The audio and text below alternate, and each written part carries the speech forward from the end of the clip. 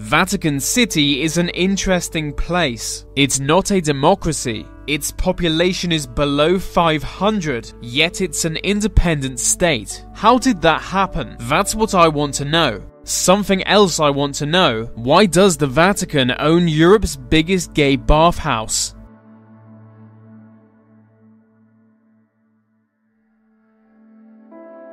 Vatican City is a theocratic absolute monarchy, with the Pope being their head of state. It's the heart of the Catholic Church, and that's why Vatican City has historically been independent. Even kings and emperors were submissive to the Pope.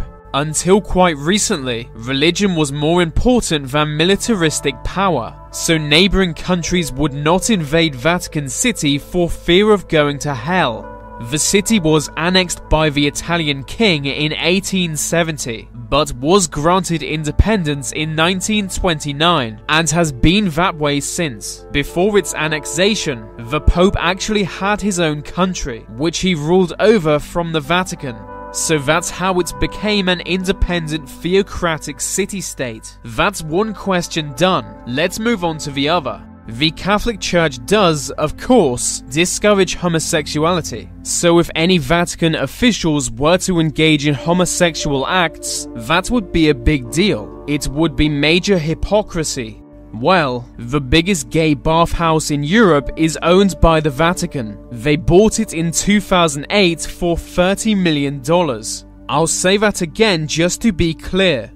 The Vatican spent $30 million so they could own a massive gay bathhouse. They tried to keep it secret, but the story emerged a few years ago and became a big scandal. Some church officials do live in the same building as the bathhouse, and that was their excuse for buying it. So that's interesting. Here's something weird. Vatican City has no official language, but its government did have one until quite recently. It was Latin. The Pope got rid of Latin 2 years ago, which probably makes sense. I thought it was a dead language. Speaking of the dead, the Vatican employ their own exorcists. Their chief exorcist recently passed away, and apparently he exorcised 70,000 demons during his career. He first achieved fame when he said yoga was evil and that Harry Potter promoted black magic.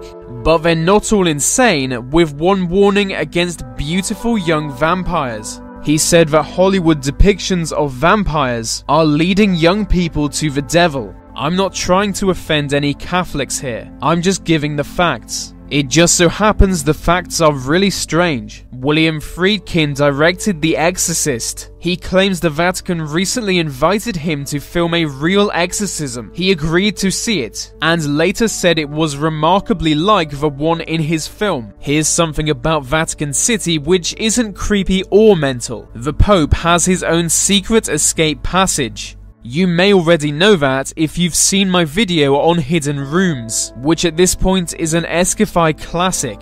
The secret tunnel leads from Vatican City to a mausoleum in Rome. Several popes have used it to escape danger. It runs along the Vatican City wall, disguised as part of it.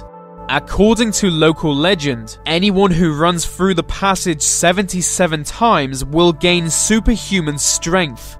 Even if true, that would be nothing compared to what's inside the secret Vatican archives. Maybe I'll do an episode in this series just on that. I'll need some time for research though, because I've basically just covered everything I know about Vatican City.